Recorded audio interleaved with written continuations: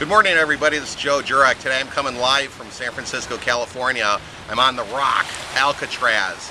It was a fabulous trip here in San Francisco doing a boots on the ground. I took an extra day and I decided to explore the Rock, Alcatraz in the middle of the bay.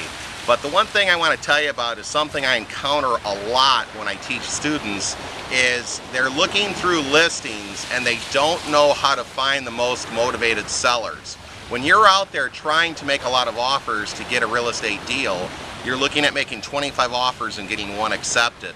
But the problem is sometimes it's how you make the offers. You randomly just don't make 25 offers by offering like 40 or 50% of the asking price.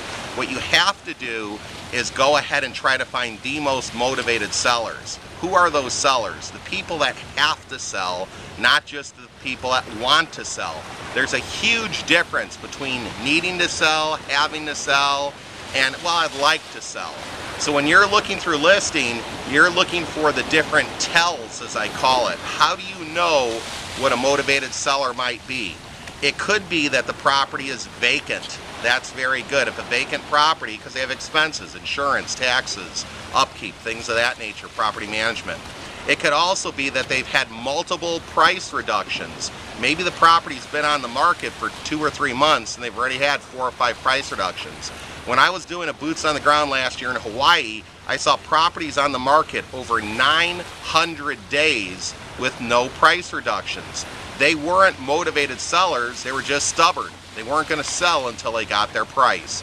So a lot of times you're looking for motivated sellers that make multiple price reductions. The funny thing was, while I was here on the boots on the ground, we had saw a house on the market only 18 days, and it was in Oakland, California, right across the bay. The funny thing is, it was listed at $249,000, and 18 days later they dropped it to $199,000. They made a $50,000 price drop in less than 3 weeks. Were they motivated? I think so. We went through that house and I told the students that they should probably make an offer on it if they had a good exit strategy of what they were going to do with the home if they got it at the right price. So sometimes when you're looking through listings, bank-owned, foreclosure, REO, all the same thing, vacant properties. When we look at it, people have made multiple price reductions, and then we're looking for motivational words like probate, estate sale. The other thing that we're looking for when we're talking about this is properties in as-is condition, okay, needs repair, handyman special, diamond in the rough. Any of those particular buzzwords that you might see in the ad could indicate that there's motivation.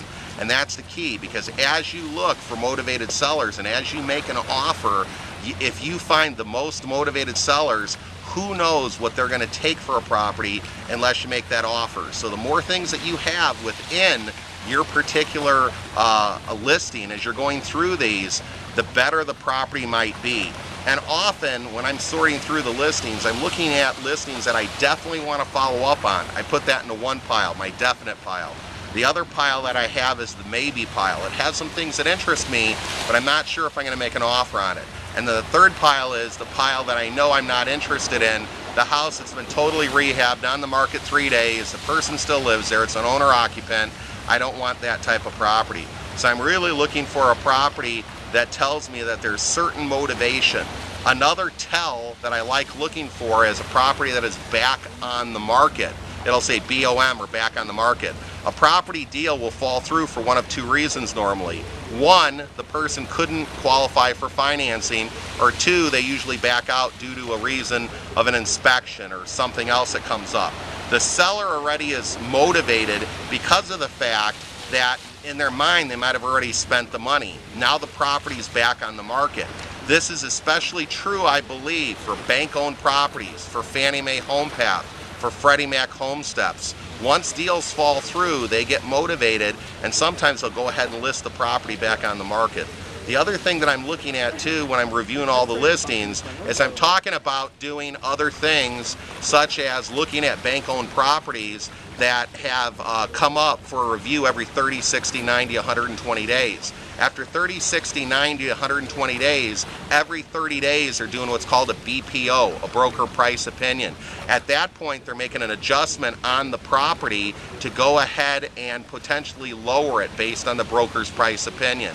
The other thing that I'm looking at is if I'm approaching that 60, 90, 120 days, meaning it's on the market for 48 days, I'm guessing they're going to do a broker price opinion and possibly have another adjustment coming down. So that's an excellent time to make an offer. So when you're reviewing listings that your realtor sends you, or what the type of criteria is you tell them, look for more of these tell items as to indications of possible motivation. If you find the most motivated sellers, if you make 25 offers, you're bound to get at least one deal. Well, until next time, have a great day. Believe and achieve. Take care.